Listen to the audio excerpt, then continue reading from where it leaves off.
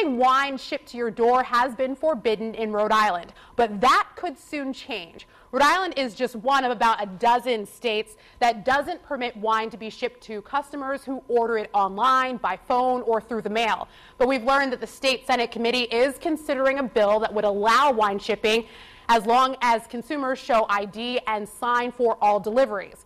But that would not also come with limits. There could be limits to the number of cases you could order.